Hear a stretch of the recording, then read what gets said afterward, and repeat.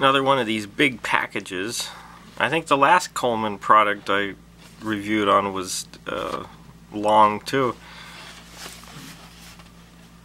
So anyway, these are travel towels, and there's many different manufacturers that make a version of these. This just happens to be Coleman's version. And I guess there's 10. This was about I think $2, a little over $2, maybe just under $2, but I've purchased similar products like this at the dollar store, but the dollar store doesn't seem to carry these as frequently as they used to. Not the Coleman brand, but a different brand. The cool thing is this has a little tube. The one at the dollar store were just like foil. They were like, well, here I'll show you. The ones at the dollar store were packed similar to how pills are packed. This one uses a tube, and I've seen some of these sold where the tube is even a lot stronger than this. But for $2, I thought it was worth a try. So they're very compressed.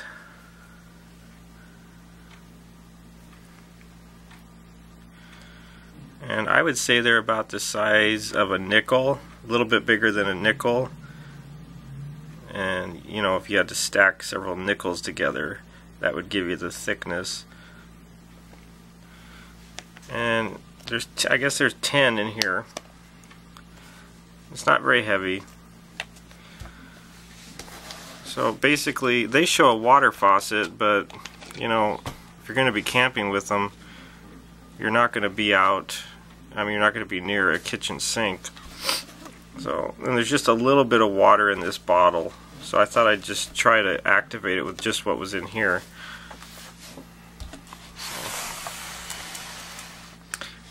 This is what the plate's for. So I don't know if they're paper. I'm assuming they're paper. Whoa, that's cool. Yeah, these look very similar to the dollar store ones, but like I said, unfortunately I haven't seen them in the dollar store, the brand that they used to sell in the dollar store. I've never seen Coleman brands sold in a dollar store, so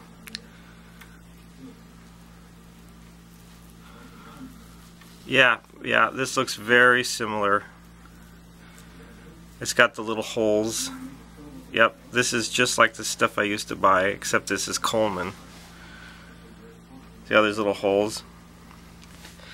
So if it's just like the stuff I remember, it's very durable.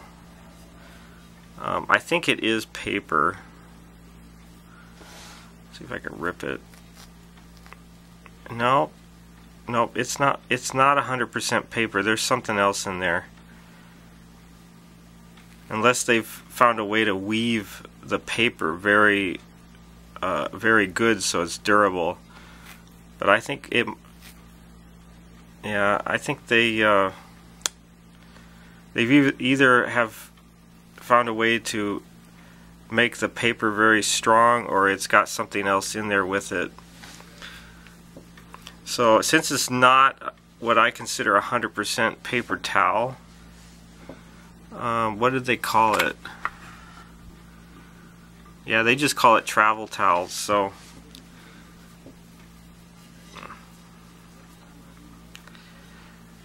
anyway, I think it's a pretty cool product.